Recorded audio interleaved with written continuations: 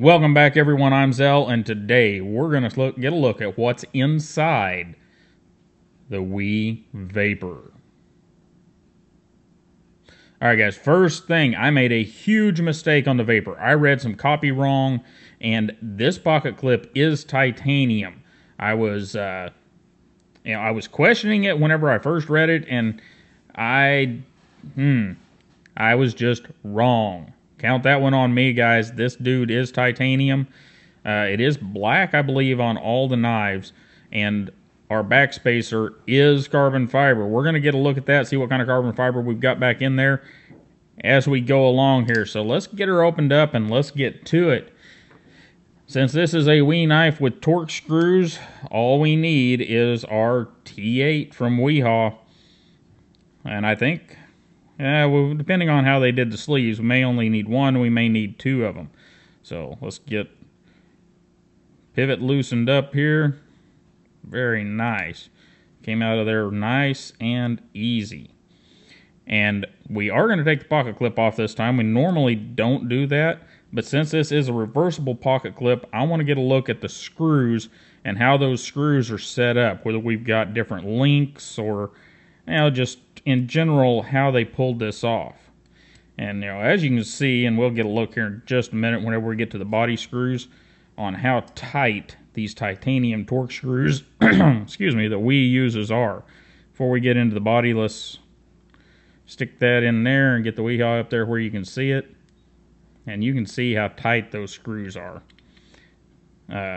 Weehaw's machining their own, and they're doing just a bang-up job. That seems to be the deal whenever these companies do their own screws. They take some more time and more care with it. Obviously, Wii's not the only one. I believe Riot does the same thing. We all know that Hinderer does. And it's kind of refreshing to see a company take that much care in the final product. And there we go. All the body screws are out. Let's see if this thing's going to come apart. So we had two body screws, pivot screw, and we took the two screws out for the pocket clip, which I need to set those aside so I don't get them goofed up with the rest of the screws. We'll look at those here in just a minute, and there it goes, man. Just pops apart just like any other Wii knife. Just beautiful. And internally, we are the same as the full-size Wii knives. Stop pin's in there pretty tight. We're going to leave that in. And nope, there it comes. That pivot is in there tight as well. We do have, and this is something I don't always point out on the Wii knives, and I probably should. See that little ledge right there? That is how you line up your pivot and how the pivot captures itself so it doesn't spin on you. And as we can see down in there, kind of, they've got that ridge milled in here, and that is the other side, the piece that keeps everything together. And it's just, man, it's just a beautiful thing how thoughtful the design, not just of Wii, but of many of the current knives are. They really put some time into the engineering and thinking behind simple stuff. We had the D-shaped pivots. We went from free spinning. We had some D-shapes.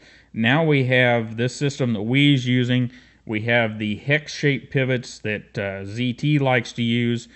And it's all just a beautiful thing to see these things evolve. And there is our carbon fiber backspacer. No doubt that it's carbon fiber, as you can see there.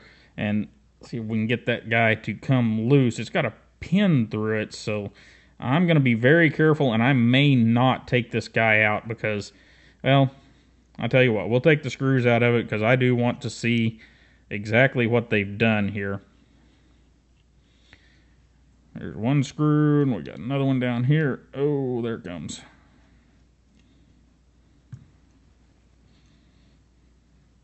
And it looks like all of our screws are the same size. Let's see if we can get this guy to come up. I'm going to be very careful because we are dealing with carbon fiber, and as we know, carbon fiber, as much of a wonderful material as it is it can sometimes be brittle, so I didn't want to, break it or something. That would be awful. But there you go. We have stainless sleeves going through the carbon fiber holding the screws in. And we have the little hook there. Whenever you set it down in there, the little hook goes around the lanyard hole. So you've got a semi-tube lanyard hole. Very nicely done. Lose that pin if I'm not careful. Nicely machined out. Got some light jimping on the back of it. Nothing that's going to bite at you very hard. It's been smoothed pretty good. If I can get there we go. Very nice. It's just like any other Wee knife I've taken apart. Love the design or hate the design on the Wee knives. Internally, they are always done extremely well. Now, some of you were concerned that this inlay was the over travel stop. The over travel stop is right there. Goes up right against the frame, not against the carbon fiber. The carbon fiber is safe. So the lock bar is not going to be should not be pushing your carbon fiber out. Very nice, and there's a good look at that inlay.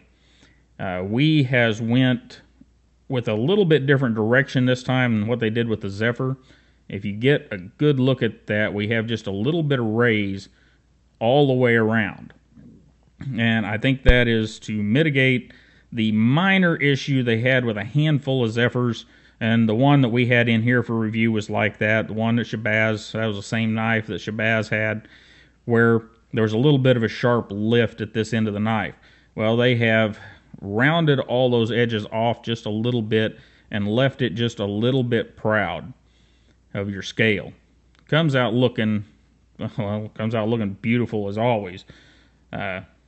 Stop pin, we're not going to pull that guy out because they've really got that guy in tight. We will get our zebra print microfiber cloth out here because we're not going to stick this one in the ultrasonic. I don't think it really needs that level of cleaning. Just get all the goop out of it. Pull these out. I don't know why I always try to go from the back side on these.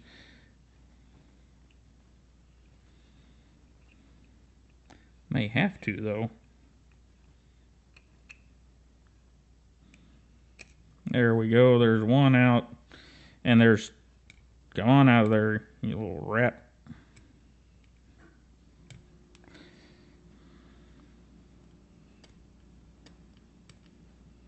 There it is. Nicely machined down in there. Got a little bit of oil in it. We'll clean that up. There we go. Everything's good to go.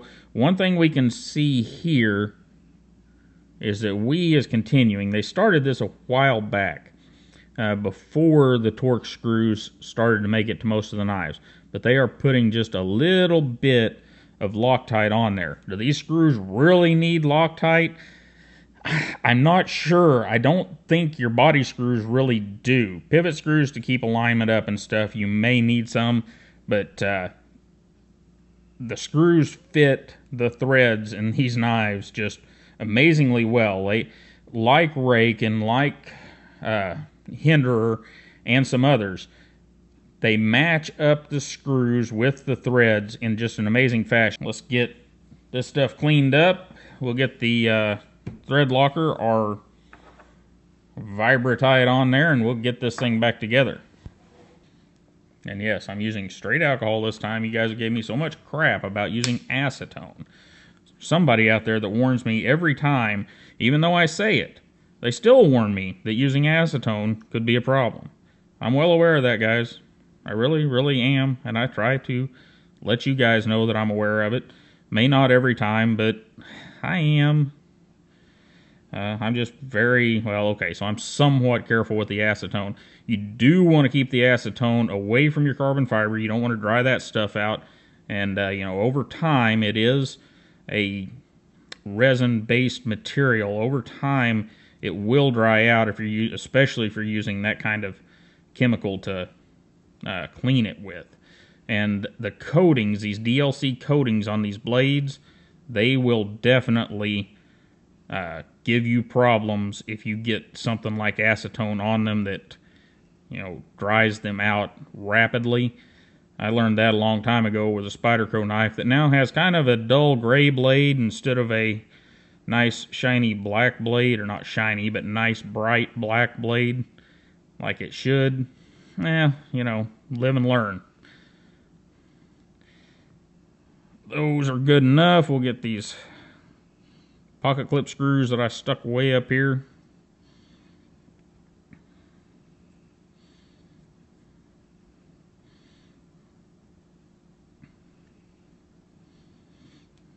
Pocket clip screws had a little more stuff on them. A little hard to see that there, but they did. They had a little more thread locker on them than the rest of the screws. Let's see what we get. There we go. I think that's good enough. And I do want to take, this is the pocket clip screw. This is a body screw. And I want to see if we've got the same length screw.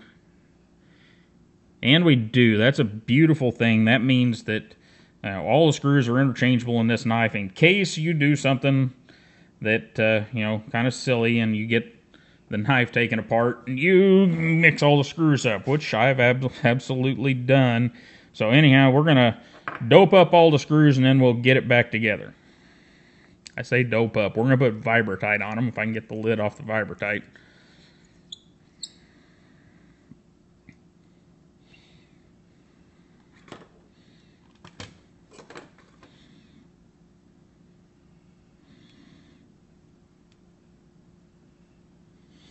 There's one.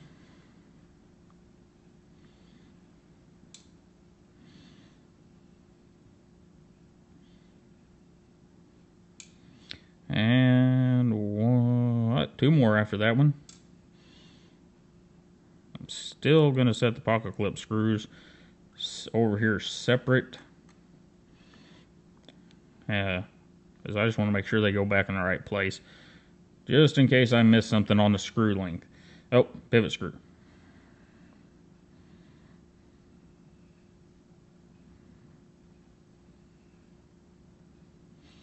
Alright, there we go. And you guys know the deal. Be right back for you. It's going to take 30 minutes for me while I wait for that Vibratite to cure. So, be back with you in a minute. Alright guys, here we go. We've got our non-lock bar side. We are going to stick our backing washer down in there. And getting it back together, we're going to use what we always use, 10-weight nano oil.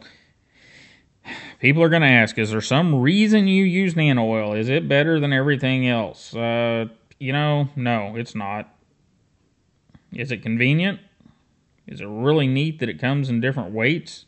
Yeah, that's what's neat about the nano oil. And we're putting that bearing in face up or closed side up to hide that open side down in the counter bore that we have in the handles. We'll drop our other one in here. Or actually, we may not. Have to see how we're going to put this thing together, because now we need a pivot. And here we go. Be sure to get your pivot lined up correctly. That little step on the back side of the WE logo screw. And this one fits in really, really tight. Nice and flush. Looks really, really good. I know some of you don't like that WE logo pivot. You know what? I don't care. I like the WE logo pivots, and I like many of the little small touches that many knife makers do to get their logos on knives in such a way that they're not imposing, that they're not, sticking up there and in your face. And that's what WE has done here, and I applaud that. They've got that pivot on there, and it's really cool, but it's not like, oh, hey, look at me. Because their logo that they've chosen is not a overdone, overcooked, big in-your-face thing. And this knife had all the same length screws, so we don't have to worry about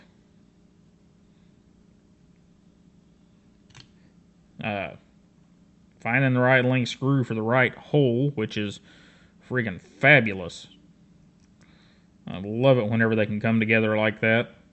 Doesn't always happen. Design sometimes dictates that you have different length screws, different size screws, and all that kind of thing. But it's always cool whenever you can get one out there that has the same screw size almost everywhere. Alright, so here we go. We are back together there, and we need a washer or a bearing there. Need some 10-weight oil in there. And then we need a drop of 85 for that detent ball hole. One note on this little knife. You notice how we has decided to black the entire blade. Well, that causes one thing whenever you first get the knife. You see how the detent track is wearing in there? Whenever you first get this knife, the detent track is going to be just a little bit gritty, and you're going to have to work the knife to get that stuff smoothed out. Now, once it's smoothed out, you know, it's good to go. But that's one, I don't know if you call it an issue, but it's one thing to be aware of. That's a good way to say it, if you're looking at getting one of these vapors. And there we go. We have put the bearing on there. We put it on open side of the race up this time because we're going into the counterbore here. We're going to put the backing washer over it and see if we can get our handle to pop down on there. And, you know, just like any good knife in 2018, we're in 18 now, it pops down on there just like it should. You know, and that, guys, is a beautiful thing. I am so thankful for that, that even the much cheaper end of knives, whenever we get down to those $30 and $40 knives, even most of those are going together like this now. And that is just super beautiful to me. It means that they're watching their machining tolerances. They're changing out tooling when it needs to be. They're not just slapping knives out there, even if we're at the $40 price point. Let's get these two body screws back in. And, oh, there we go. Get in there. Yeah, get in there. Come on. Down in the hole. There we go.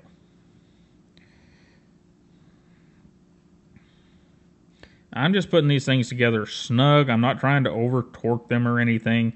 You know, we may not even be talking quite inch-pounds here, but probably a handful of inch-pounds, because all you want is this stuff to be snug and let the thread locker do its job. You don't want to be gorilla torquing anything on your knife. And there we got the knife back together. We are centered up.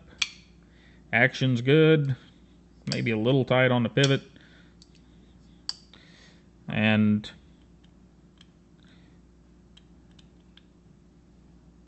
that is one thing I have noticed about these smaller knives from WE. The pivot does have a marginal amount of aligning capability and action capability that in most of the larger WE knives doesn't have.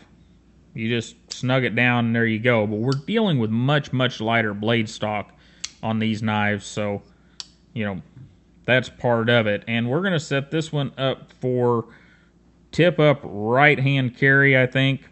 So we need to stick our screws down in there and our pocket clip. Titanium, remember, guys, I goofed that up. Sorry. But down in our pocket clip. And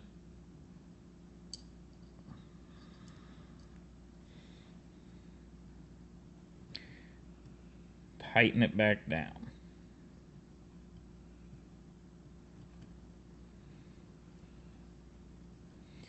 And guys, that's really all there is to it.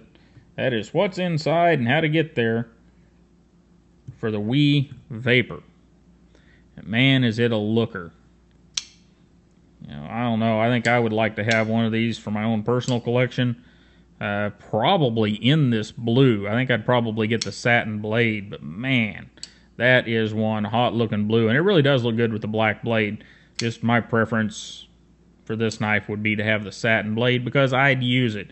Anyhow, guys, that's been what's inside the WE Vapor. We'll get her finished, cleaned up, and put her back into use because You know, I'm probably not going to carry these for primary carry, but as a secondary knife, you bet all these little wees are going to be in my pocket. You guys have a great day, and I will see you next time.